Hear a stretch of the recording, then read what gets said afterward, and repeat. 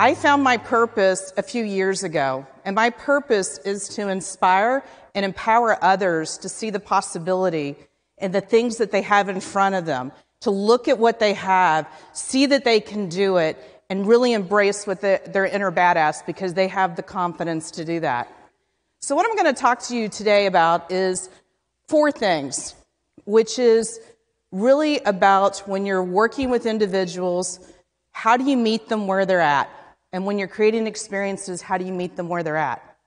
The second thing is, my favorite quote out there is "Everything speaks." And it's a quote by Walt Disney. And if you keep that in mind in everything that you do, you will just naturally build a positive brand for your company and for you as an individual, and you'll have people around you that want to be around you. The third thing is, knowledge and experience breeds confidence. And once you have confidence, you've got the ability to embrace your inner badass. It gives yourself permission. And then the fourth thing is, all boats rise. So how did I learn these things, and why am I talking about this today? So I actually spent 19 years with a company. When it was started as a startup, I was actually a computer programmer of all things. And over the next 19 years, we grew this 15-person operation where we were doing marketing to a 3,000-employee international operation where we did customer care all over the world. And I had the honor to go from being a computer programmer to eventually running all of the operations, becoming CFO, and eventually becoming CEO in the last few years that I was there. And it was an incredible experience. It's things that, I look back and I think about the knowledge and the experiences and the challenges and the rewards and the things that came along with it. I could never buy anywhere, and I would never trade for millions and millions of dollars because it was a unique opportunity for me to learn about business, about learning about people, how to deal with clients, how to sell, all that kind of stuff. So at the end of 19 years, I was a second-generation owner, and my job at the end was to maximize the payout of the last 50% of the company that we were selling back to a parent company. And I did that. So after the end of 19 years, I'm like, what am I going to do? Like many of the business owners that we all deal with, I had no idea what my purpose, what my plan was. The only thing is I had done a great job negotiating a package at the end, and I had 1 year to figure it out. But I was never a person to sit around and wait before that time came for me to leave. So about 5 months before I left the organization I was with, I was out to dinner with a friend, and I realized, you know what? I had this network, but my network was all related to the business that I'd been in 19 years. And this is a challenge a lot of business owners face. And this was my whole network, but I realized when I walked away from that business, I don't know that I wanted to stay connected to everyone in that network. In some ways, I needed to leave that last chapter behind. So I was thinking to myself, how do I meet other people? And I had worked most of my career with men, and no offense, guys, I love working with you, but I just wanted to hang out with some women for a change. So I was meeting with a friend and thought, what better way? By the way, I'm from Louisville, Kentucky, and that relates to the part of the story, which is I was hanging out with a friend, and I said, I want to meet other women who have nothing to do with my work, my spouse, or kids. And got to thinking, well, why not do that over bourbon? So anybody in if I say bourbon? So bourbon, right? Being from Kentucky, this was in 2014, and bourbon was just really starting to pick up traction. And everybody in Louisville, when you met somebody from Louisville, you just assumed they knew what bourbon was about. But for women, you weren't expected to know. We weren't supposed to have a place at the bar. We were going to be we were basically still learning and catching up. And a lot of people looked at when you ordered a drink as a woman and go up to the bar and say, I want a straight bourbon or I want a straight Old Forester on the rocks. They look at you like, wow, okay. Or my favorite is my husband would order wine and I'd order a bourbon and they put the wine in front of me and the bourbon in front of him. Which, by the way, I have a T-shirt that says the whiskey's for me, not him. So with that, I decided to throw my first event. And part of it, we sent out a message out to all the friends that I had. And I was like, we're going to do this bourbon event. We went and worked with a local venue to put together just a bourbon tasting and some cocktails and that kind of stuff. Well, I was fortunate enough to plan that on a January 6th night. Don't ever plan events in January, and you've got a place that can freeze and snow and everything like that. So there was this huge snowstorm that came in 3 days before. It was freezing cold, it's dropped down to 6 degrees, which in Louisville it gets cold, but it doesn't quite get down to 6 degrees very often. And I thought to myself, I'm going to be lucky if I have 5 friends show up that night. We had 35 women that came out that night to learn about bourbon. And so what I found out was that we found something in common. We discovered that we all had this interest in this place. We wanted to learn more. So, you know what? After I did that, I'm cocky. I now know how to throw bourbon events, right? So we decided, we know what we're doing. Let's do a bourbon tasting, okay? So I went to one of the local bourbon bars, one of the more popular ones, and I went to the owner who was known in the community as a top aficionado on bourbon, and I said, we want to do a bourbon tasting. And he's like, he was all about it. He goes, I've never done one for women. I'm excited about doing this for women. So I get there, and he lines up this whole tasting for us. And it was like 6, 7 bottles of bourbon. And even me, who grew up in Kentucky, drank bourbon a lot of my life, I was intimidated by this lineup. I'm thinking, oh my gosh, what are we going to do? So he got up there, and he just got all excited. He was so excited about what he was doing. He jumped right into it. And he talked about bourbon and how you made it and went around and around in the history and all this stuff and talking about this, talking about this, talking about that. Well, in the middle of it, I got a friend in the back that texted me saying, when are we going to drink? And so I thought, oh gosh, we got to get this going. So we ended up, I politely interrupted him and said, hey, are we going to taste anything? So he proceeded to do a tasting. And he didn't think about who his audience was. And that was the place where I go back to meet people where they are. We took this taste, and all of a sudden you could hear this coughing in the room because we didn't teach and we didn't show them how to drink bourbon and how to do and what you need to do to prepare yourself for it. Plus, a lot of these women had never drank bourbon before in their life. They were there to learn. But it started to turn them off because they didn't know. They were scared. They were intimidated. This sound familiar? Sometimes when we're talking about business owners, they get scared. They get intimidated. They put their blinders on and they start to check out. Well, if you've ever been in a room with women who start to check out, the chatter gets really loud. It starts to get really, really loud. And there was one woman in the back of the room that saved the whole thing. She raised up her hand and she said, excuse me, I drink wine. How do I get into drinking bourbon? And I got to give the guy credit. This light bulb went on, and he said, hold on a minute. And he went right back out, and he came back about 15 minutes later with a whole tray of Old Fashions. The whole mood, the whole party completely changed. And from that moment on, it taught me that you need to remember to meet people where they are. And every event after that we started to throw, we always made sure we had something for that novice, something for that enthusiast, and something for that connoisseur. And I think as advisors, we've got to remember that we have people that are novices. There are people that are enthusiastic. You've got people that are experienced. But we've got to remember not everybody's on the same level, and we can't talk to them the same way. We can't expect them to react the same way. We have to remember they're coming to the table with their own things. They're coming to their table with their own wants, needs, and fears. And when you start to tap in and begin to consider what those wants, needs, and fears are, you can start to build a much better experience. So I'll get to my second point, which is about everything speaks. So I had this great aunt who was known for throwing these fabulous parties. And one of the things at the holidays she was known for was these big trays of cookies. You know, those ones that had about 50 types of cookies on it. And I was always amazed by them because they were absolutely beautiful. They were perfect. Well, I got to be a brave soul one weekend around the holidays to volunteer. I'm going to go hang out with my Aunt Mary Catherine and learn how to make these cookies. I'm thinking I'm going to be there for like 3 hours, 4 hours. I was there from 6 in the morning to about 11 p.m. that night. Made every cookie you can imagine. And through that process, we probably threw out more than we kept because she was so particular on what cookie went on which tray, how they were arranged. The cherry had to be right in that same spot on that butter cookie where it looks right. And she had this way, but when it came out to the actual experience, it was beautiful, and it was like you knew that it was a special moment that she served up to you.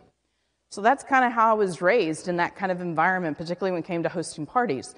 So when we started to host events, and a friend of mine reminded me of this the other day, I forgot all about it. She goes, the great thing about the events you threw was there's all these surprises along the way. And I never knew what was happening. So here's a tip for you. If you work in a building that has an elevator, throw an event, and I'll let you borrow this, have elevator cocktails. We actually we had an office that was on the second story, and we started opening, just basically doing open houses. And we got known in Louisville for #elevator cocktails, because when you walked in the lobby, we would have a table sitting there with cocktails ready for you. We had a recipe card, and it was from first floor to second floor. But our thing was, you need a cocktail to get from the first floor to the second floor. And we became known for that, but it also set the mood for how people were going to experience things.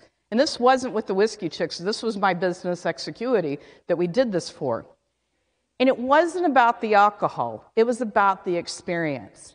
And so from then on, we would do these surprise and delights. And we became known for those special moments that the client wouldn't expect. And that applied in the Whiskey Chicks and also applied in our business. One time we had an event, and we were going to do a tour. And the way the friend described it to me the other day, she goes, I showed up, I'm thinking we're going to get on a bus and we're going to drive for an hour to Bardstown. But instead, we had a food truck out front with hot donuts that were custom made for you to get your donut before you got on the bus. So I'm not saying that everybody needs to get a donut truck, and you don't have to necessarily go out and serve cocktails to all your clients. But it's thinking about those little things that are going to make a difference, that are going to make them stand out and to remember you. I still, to this day, I haven't been in that space for 5 years, and I still run into people and like, you're the one with the elevator cocktails. Now, I'd like them to remember a little bit more than the elevator cocktails, but I'll take that. So we started creating these experiences, and we created experiences. One of my big things is I wanted them to be fun and approachable. I wanted people to be able to walk in and feel comfortable. And in order to do that, we had to make sure we created an environment where people did feel comfortable. And a couple of things that made the difference in that was we had one big rule when you came to one of our events. If you didn't know the person next to you, you needed to introduce yourself. If you saw somebody there that was by themselves, you need to go and make sure you welcome them to the event. We would do these events where we would go, they were pub crawls, we called them struts because we were Whiskey Chicks. But we would do these pub crawls, and one of the rules was you couldn't sit next to the person you came with at any of these spots. You had to sit next to somebody new. Now, that's not necessarily you're going to do when you're bringing a bunch of clients together, go sit next to that person versus that one. But it's trying to find ways for people to interact and to engage. So we threw these events, and what happened along the way was something I didn't expect, which is I saw women begin to transform. I started to see women who were in a place of, I don't know what I'm doing. I'm intimidated by this. I'm afraid of bourbon. And it really was a fear because it was something I wanted to experience. I wanted to know something about it, but I was afraid to take that first sip. And what if I did it wrong? Because there's a right or wrong way to drink bourbon. Actually, there's not. The right way to drink bourbon is the way you like to drink bourbon. But sometimes in Louisville, you get no, you got to drink it this way, you got to drink it this way. And there are some aficionados that will tell you have to drink it their way. But you know what? It's just like anything else. You got to experience it your way and what makes you feel comfortable. So we did this one tour. We went to Maker's Mark. And one of my good friends had dragged her sister there. Her sister went kicking and screaming. And the only reason why she went was because her mom went too. And they were going to make it like this girls' trip and going on this tour. She hated bourbon. She's like, that's the nastiest thing I've ever had. She was thinking Jack Daniels, which, by the way, is not bourbon. That is Tennessee whiskey, and we don't claim it. Still good stuff. But so she was like, I didn't want to do it.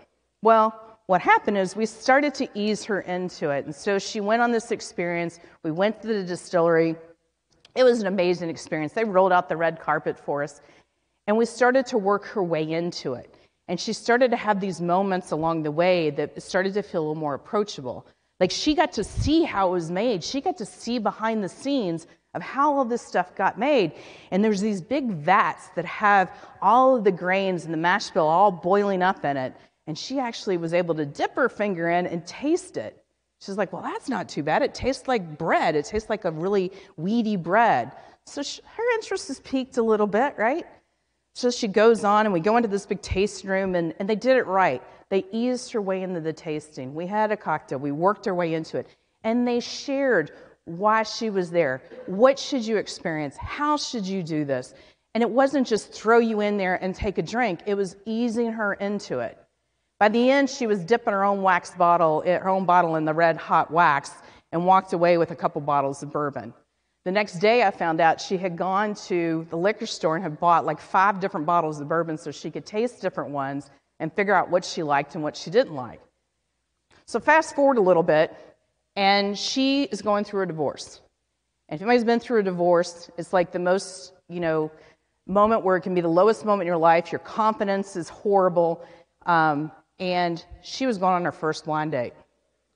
She goes on her first blind date. She gets to the place early.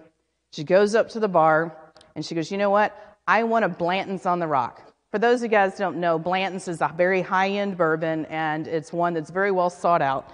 So she's standing at the bar, drinking her Blanton's, and her date shows up. She got him off a dating app, and one thing she was relieved is that he actually looked like what was on the dating app. He was quite handsome.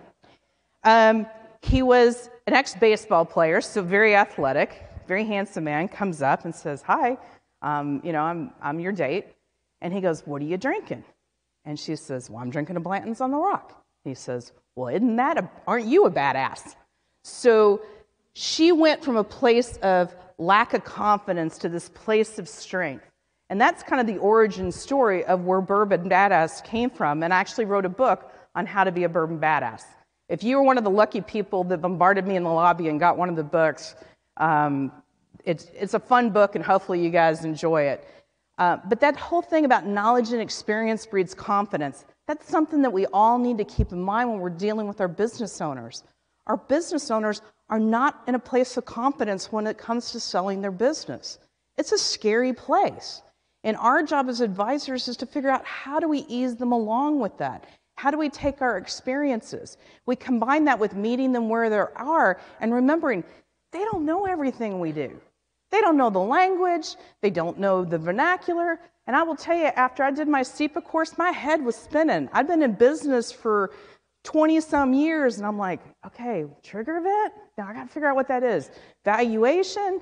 Then you started going in discounted cash flow and all this other stuff. And so it took me a while to get up on the vernacular, but look at it from a business owner standpoint who, frankly, guys, how many of your business owners really know what EBITDA is? Many of them don't even know what that is, and you're talking, yeah, it's 4 times EBITDA. They're like, what is that? And then you could call it EBITDA and really confuse them. So the piece there is to remember that knowledge and experience breeds that confidence, and our job is to share with them the knowledge and the experience. And I'm going to leave you with the last thing, which is all boats rise. And I tell the story about what attracted me to SEPA, and I think it just exemplifies this all boats rise, is the fact that it was built around collaboration. It started with that holistic view, and then it became the collaboration that it takes a village. And I was in corporate America for 20 years. I dealt with some of the biggest telecom companies out there. I dealt with big named technology companies, Panasonic, Sanyo, Sony. We had to have lockdowns on floors. We couldn't have same customer care reps in the building with other of competitors. So everybody did everything separately. There was not collaboration. It was pretty darn competitive. So if you can imagine, I went into the distilleries and they had everything that they collaborate on. And it's one of the coolest things I've ever seen, that a distillery will go out of their way to actually take care of another distillery if they have a part or a piece missing. They will take things off their line and give it to the guy down the street. And the thing that I love about SEPA, and I love what we do here, is the fact that's the same thing. If we know something, we're open to sharing it and really thinking about how all boats rise in this industry. So with that, thank you, and I appreciate you.